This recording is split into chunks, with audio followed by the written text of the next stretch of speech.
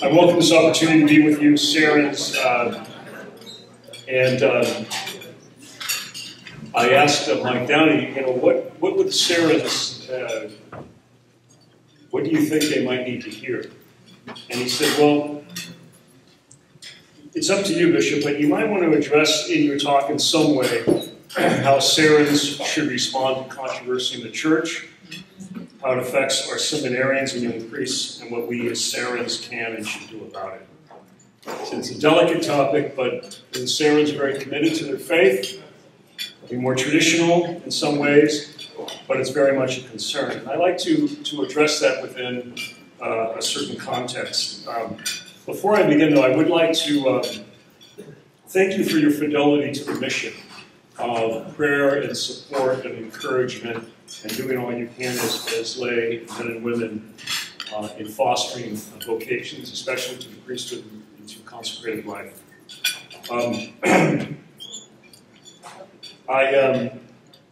We live in a time when commitment is not valued.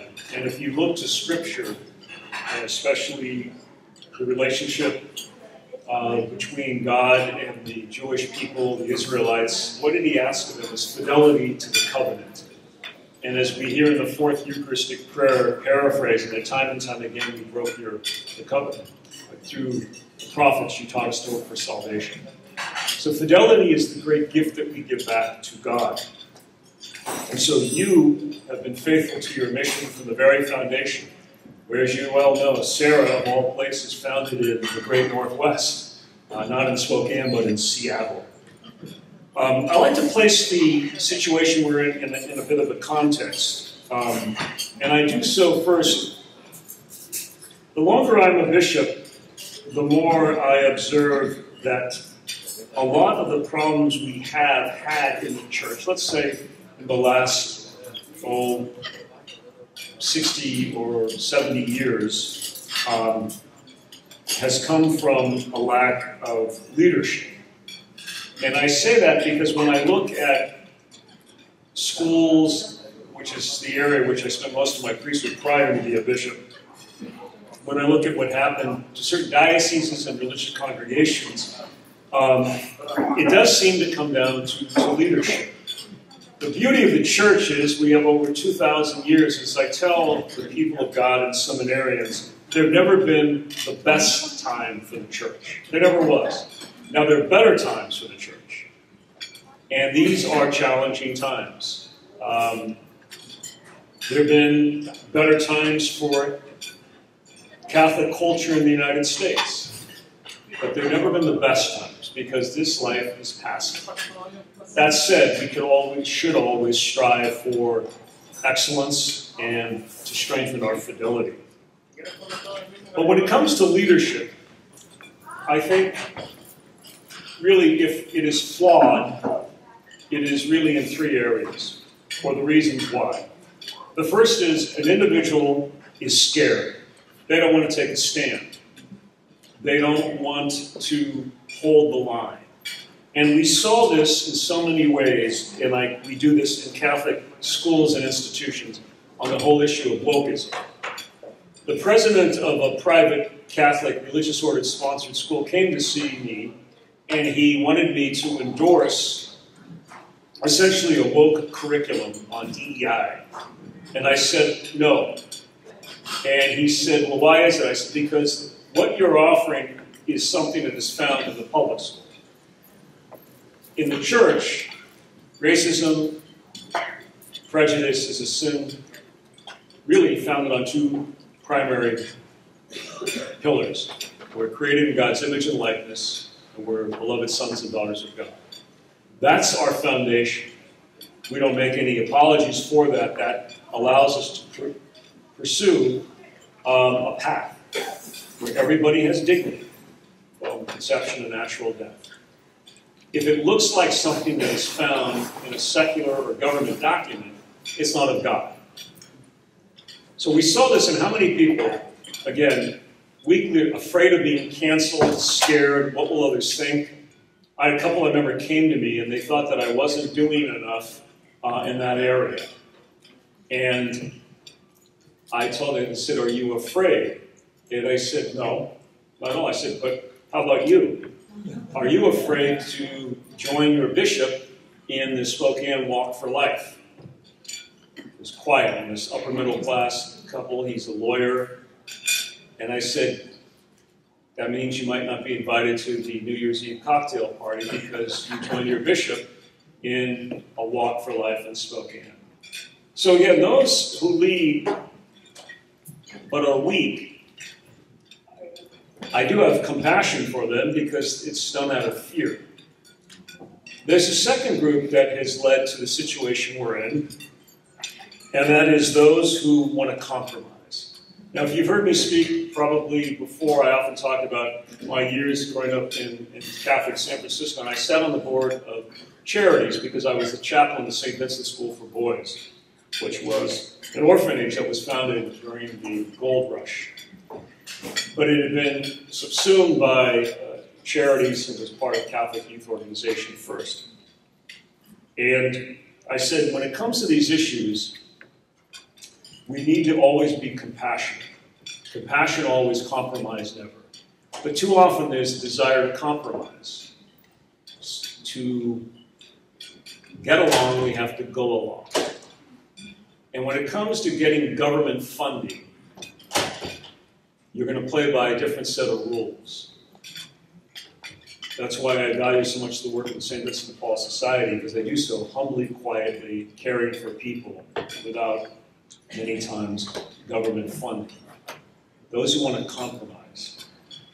Then there's this third group of why we're in a situation like this, of controversy. And I don't want to scandalize you, but sometimes I wonder, do these individuals really believe? Do they believe in Jesus Christ as Lord and Savior? Do they believe in Jesus Christ who died on the cross for us? So anyways, the context in which we find ourselves in today that has led to this controversy is because we have scared leaders, leaders who want to compromise, and non-believers. How many here have ever read C.S. Lewis's book, The Great Divorce? Now, I taught that in school, and I used to tell the students, this is not a book that you're going to be reading in your buddies on the carpool driving from the upper part of the suburbs into the high school. You have to stay focused, as you well know, with the characters in The Great Divorce. But I would encourage you to read chapter 5 of The Great Divorce, C.S. Lewis's book. And it's a discussion between a ghost who's called, now, it's a big book it's a thin book, actually. It's a great book. And the greatest sin of all of these is pride. But in chapter 5, you have two spirits, a ghost, which are the ones who are closer to, I guess, purgatory and hell. And then the spirits are the ones who've gone to heaven. And they happen to be Anglican clerics. One is a bishop and one is a priest. The bishop is described as the fat ghost with the cultured voice.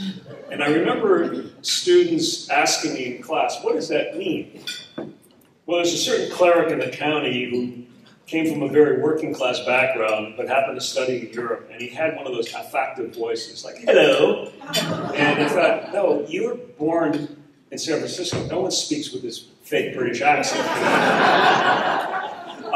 So anyway, that ghost, the fat ghost with the cultured voice, is talking to the spirit. He had gone on his path to heaven. Dick is his name. But this discussion really, I think, summarizes some of what we're going through in the church and certainly in society.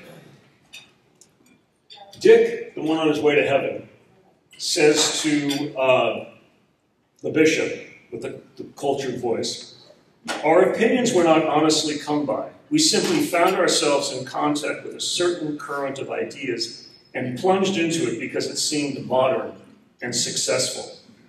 We were playing with loaded dice. Now, sometimes I wonder if the issues, now take, for example, what is coming from the church in Germany. The German church Germany that gave us the Reformation and 2 world wars, the German church basically, I wonder, is wanting to compromise fundamental church teaching because of that state tax. You know that the tax that the church in Germany is very wealthy. because it's a mandated tax. It has a huge, I'm told, bureaucracy of chancery offices with lay employees. But do people go to Mass? And if the reason to compromise church teaching is about money, that strikes me so not of God. Again, chapter 5 of The Great Divorce. The ghost says to the young priest, "You became rather narrow-minded toward the end of your life, believing in literal heaven and hell." And he said, "You know, I question the doctrine of the resurrection because it ceased to commend itself to the critical faculties which God had given me." And then he proceeds to tell Dick, the one who's in heaven, we took risks. And he said, "What risk? What came of it? Popularity, the sale of books, invitation, being a bishop?" I say all this because you place that in a context. Sometimes I wonder if the problems, the struggles we have in the church today are this desire to compromise with society, not to be canceled, and maybe being pushed forward by people who really don't believe. And so you as Serrans, and reflecting of, I think, the vast majority of the faithful, and of priests and bishops and religious and lay faithful and deacons, you're trying to be faithful. You're trying to exercise fidelity. You're trying to live the gospel each day. The reason why I was in Washington before here, I was speaking to the Cardinal Newman Society, which is Catholic colleges that remain loyal to the church. I think we had Sister mention today about the enrollment of those colleges. And what was significant is we were talking about the 30th anniversary of Ex Corde Ecclesia, which was a document of the Holy See about Catholic universities being the heart of the church. And it mentioned in this great book that was a reflection of, that was given in a conference I attended the year before in Rome. I was asked to speak along with the Dean of the Law School at Notre Dame on Catholic education and religious freedom. I want to be very clear. I taught high school for 19 years. I was never on the university level. When I came to Spokane, I was dismissed by a certain Jesuit at the University of Gonzaga who said, "Oh, yeah, Daly, he's a high school administrator." I was. I'm the first to say that. But the bulk of our Catholic schools in this country are K through 12. And I think I understand it very well. I'm in my last 3-year term as chair of that committee. But on a book that we received, there was the first chapter. There's 7 chapters in the book. The first chapter is by a Holy Cross father from Australia originally. And Will Miscampbell is his name. And he wrote a great article about this Land of Lakes gathering in 1967 of the presidents of Catholic colleges. And he said, Hesburgh, who was the very successful long-term president, used to often say that college is where the church does its thinking. And he said, remember, the whole issue of this Land of Lakes was to separate itself from the life of the church, from the hierarchy and really the body of the church, to compete with the secular and private universities. And the Holy Cross Father, in writing on this reflection, said he never reconciled how the very entity that's supposed to do the thinking was to be independent of the body that was supposed to be thinking for. And I think that summarizes it. Pope John Paul II wasn't amused when he heard that, and thus he pushed for this document. Father Miscampbell, the priest who's currently teaching at Notre Dame, said, looking back at that document, they were generally preparing for the wrong kind of conflict with the wrong foes. Little attention was to fashioning a curriculum appropriate for the times we were in, nor recruiting faculty committed to teaching. Part of the controversy that you now and all of us are dealing with is we have institutions of the church that have undermined the very church's mission. And as I said in the homily before, when you have the secular exercising its ministry with the mandate and the mission of God and Jesus, what you've done for the least ones you've done for me, that shapes why we teach in education, why we care in healthcare, in hospitals, and why in social services and charities we reach out to the poor. The why is more important than what we do. The why is it's a response to the gospel. But when you have the secular parallel with the sacred and the secular, if it has money, if we don't watch out, will overcome the sacred. And I think that's part of the problem we are in today, the controversy in the church. Now, you're all expecting me to say something about the document that came before Christmas on blessings. And for my response to that, you have to go on the website of the Diocese of Spokane. But that said, I think legitimately you've seen the response of various bishops' conferences. I read today, or yesterday, that Holland, of all places, has taken a very strong stand on this. And I think, you know, again, with the comments that Mike Daly had asked me to speak about is, how do we respond to controversy? These are controversial topics. And the way for us, I think, to respond is, well, you may have heard me use this before, is when it comes to the teaching of Jesus Christ, which has to be in season and out, we think of John 6, the teaching on the Eucharist, that we're told that people found hard and difficult, and they left. They returned, we're told, to their former way of life. So there has always been controversy in the church. There have been the best times? Never. Have there been better times? Yes. But when you look at some of this controversy, how do we respond? Well, we look to the gospel, to Mark, and Jesus and the rich young man. Especially Mark's version of it. Now, I think Cardinal Collins is a scripture man, and I am a high school man. I can tell you I used to chaperone dances and try to capture kids from dancing too close to one another, screaming songs that are inappropriate. But I do know that Mark's gospel, three things define that moment of Jesus and the rich young man. We're told that he loved them, that is, he wanted what was best. And Christian love, as we know, whether it's what Aquinas has said, or what we know, is to wish someone salvation, the salvation of souls. That's why the church exists, the mandate, the salvation of souls. Jesus loved it. That is, he wanted what was best, which is the salvation of souls. The second is Jesus respected his freedom. Do you remember, Jesus doesn't force him to do anything, because the Lord always proposes, he doesn't propose. Very important. But the third, and this is where we get into problems, and this is when we lead to controversy. Jesus did not compromise. Jesus did not say, well, sell half of what you have and follow me. No, he remained firm. It was done out of love, he respected freedom, and he did not compromise. I think a lot of what we see in the church that has caused controversy is a desire to compromise. Now, the danger is, and this is probably the way the Lord works. Some of the guys that are, and I don't know how it is in Canada, but in probably many of the dioceses represented here, you had priests that had very promising futures. They were very talented young men, and then you find out they leave. The father was so great, father was so, maybe father had hitched his whole priesthood to externals. And we have to be very careful of that. Because what is in your heart will give life or death to the soul. And I think the response of the externals was dangerous. Who are the priests that are being picked off and leaving today? In many ways, they were the more traditional priests. And I say that because I was a vocation director for 9 years, and I was a rector of a seminary.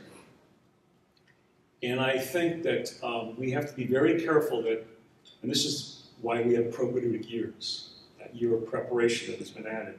We want a man to first be seeking to be a shepherd after the heart of Jesus Christ.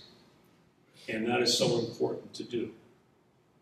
And so we have, I think, that call always to be faithful. But how do we remain faithful? How do you, as sermons, how do you encourage priests and fellow Serrans and seminarians and religious at a time when it's difficult to commit. We heard that.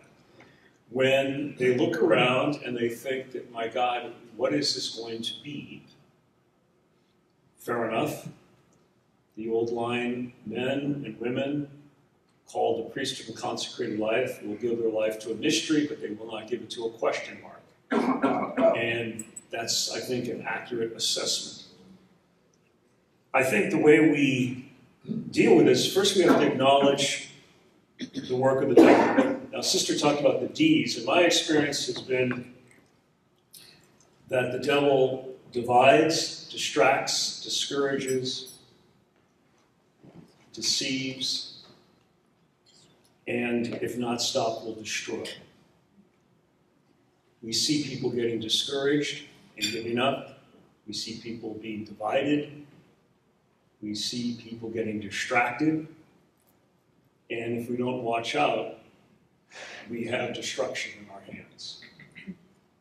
Well, how then do we combat that? Well, I think we combat that with something you would predictably expect me to talk about, and that is humility. I often, in the Diocese of Spokane, which was settled in many ways by the Jesuit missionaries, and Gonzaga plays a crucial role even before its basketball, even before Bing Crosby, that I often am quoting Vincent de Paul, but in many ways, his is a story of a conversion within his priesthood. He was a smart young man, but he wanted a better life for himself and for the family. And maybe his motives were not as devoted to the heart of Christ as it might, but they did. And he did undergo this conversion. And one of the most successful things he helped do was implement the directives of Trent on priesthood formation.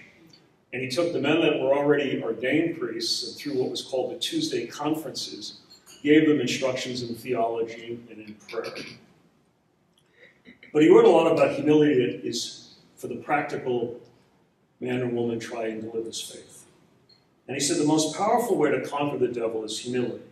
For as he does not know at all how to employ it, neither does he know how to defend himself from it. And of course, another very simple phrase that Vincent Paul said is, humility is truth. Pride is a lie. So in many ways, the trouble we have in society is dishonesty.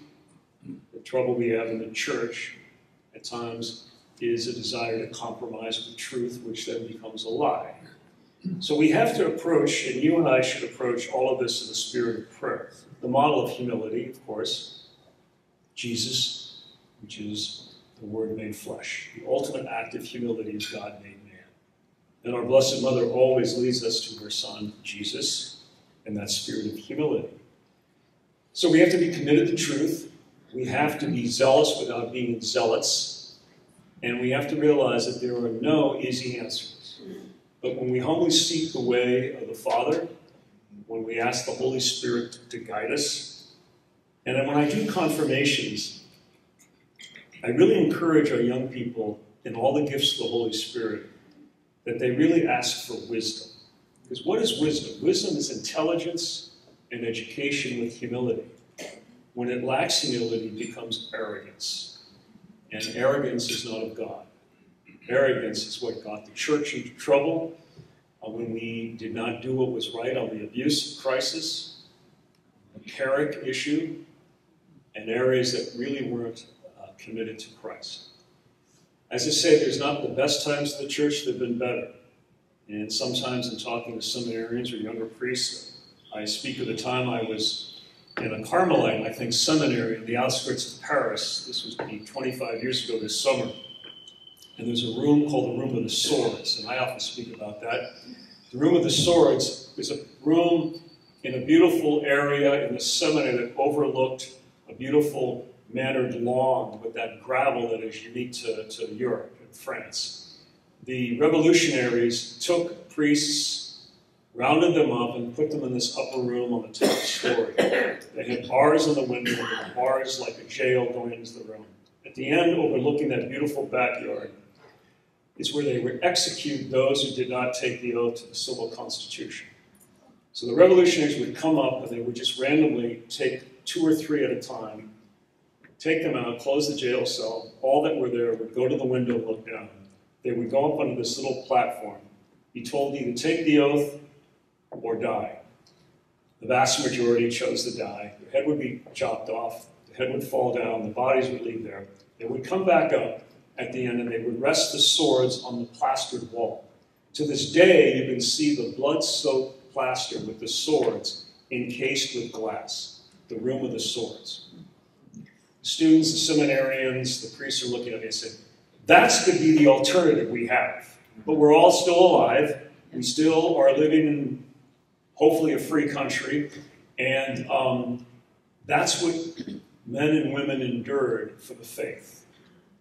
So we approach this with gratitude to Almighty God for our faith, what comes to us from baptism, the church that is Christ's gift, but we do so always with humility.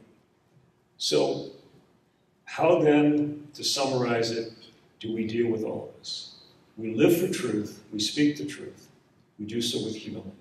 And I believe we will navigate ourselves through these troubled times, knowing those words of Jesus at the end of Matthew's gospel. Know that I'm with you to the end of the age. We are never alone. God bless and thank you.